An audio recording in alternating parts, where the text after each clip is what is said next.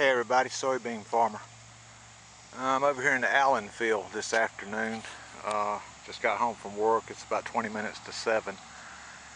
I noticed this little spot right here 2 days ago. Been on my mind ever since, and that's water hemp that's popped up through here.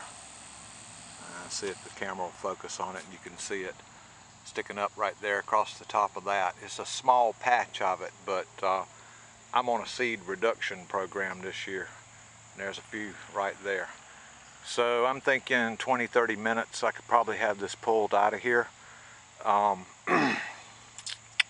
that's the game plan, is to get over there and pull it out. This year's just been phenomenal. Still really pleased with the change up to the different herbicide program. I mean, that little patch right there, and those 1, 2, 3, 4, 5 sticking up right there, one right over there.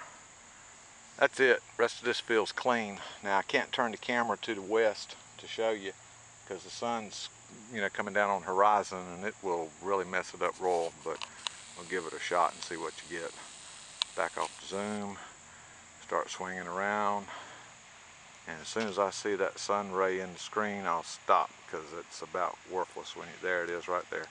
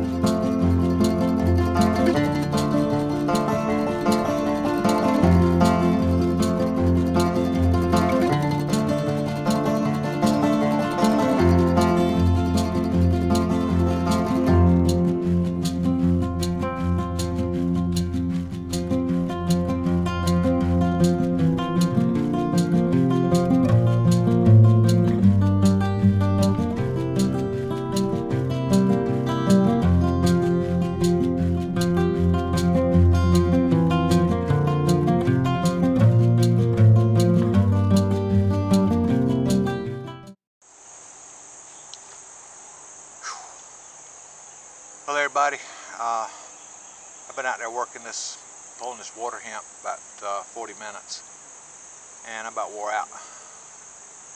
This water hemp's got a bunch of roots on it, but I've run into a heartbreak getting out there in that field and really seeing what's going on.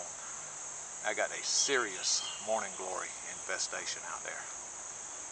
Now, it was not like that, I guess, this August 24th. I think the last time I really looked in this field was 1st of August, last of July, and it was clean. It looked really good. This is some more of that stuff that just, germinates with hot weather and all the rain that we've been having. And I hate to talk about that with somebody I think a whole lot of suffering a drought situation.